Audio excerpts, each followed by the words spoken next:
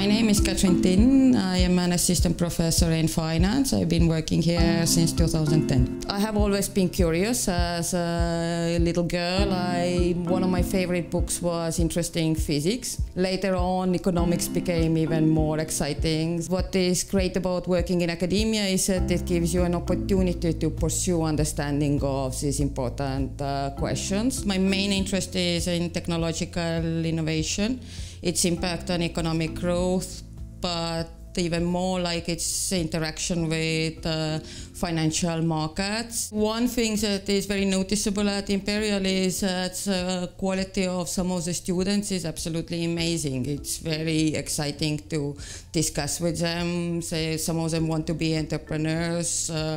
Some of them are very sharp in understanding ideas, show critical thinking. So the level of students is definitely one of the exciting aspects, and of course the colleagues as well. Yeah, so I'm working on a paper with a co-author here, Gilles Schemla, on reward-based crowdfunding. One of the ways it is likely to impact business and society is through making entrepreneurship more accessible to more entrepreneurs, and also creating a better match between the products that are produced and the products that are desired by the consumers. So what is great about being a research academic in London is because London is of course one of the main financial centers in the world. There is a possibility to actually talk to the agents that you are aiming to model in your papers.